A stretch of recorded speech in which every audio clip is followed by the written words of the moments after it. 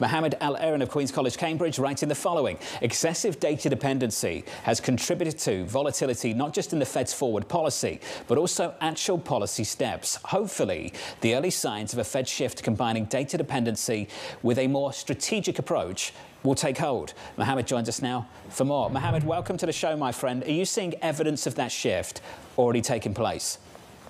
I think I am, and I'm hoping that I'm not too hopeful. And there's reason for that, John. They got hammered on the issue of data dependence in the Wall Street Journal. And just think, at end July, we didn't need a rate cut. Mid-September, we needed a 50 basis rate cut. And now we're talking about caution on rate cuts. That's huge volatility from a policymaker that is supposed to set guidance for not just the U.S., but well beyond the U.S. So I think there's a realization that it's time to get out of this data dependency. And you heard it. You mentioned the word recalibration. And if you look at Chris Waller's comments from earlier this week, I also sense it there.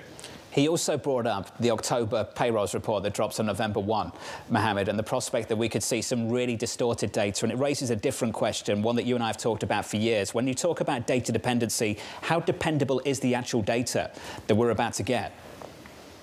No, that's the problem, is that the revisions not only change the numbers, sometimes they change the whole interpretation. And that is one of the problems with data dependency, with excessive data dependency. Look, I'm not saying don't take data into account. I'm saying don't make it the main determinant, in fact, the only determinant of policy. That's where you make mistakes. The Fed is shy about being more strategic because of the huge mistake they made in 2021. But you don't add to that mistake by making another mistake. And I do think they're going to emerge from this period of excessive data dependence.